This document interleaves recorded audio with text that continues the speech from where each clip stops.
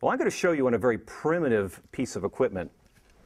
This is a piece of vinyl hose that you can buy at Lowe's. I think I bought this at Lowe's not too long ago.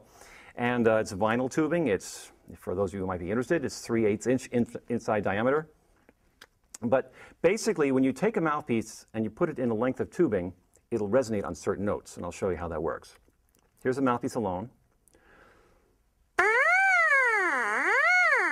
But when you put it in a piece of tubing, it comes out about like this.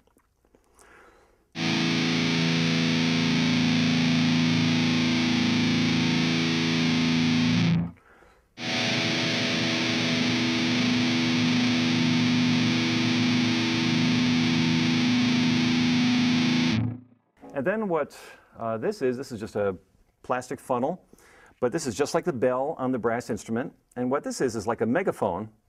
It actually takes that same sound and makes it louder.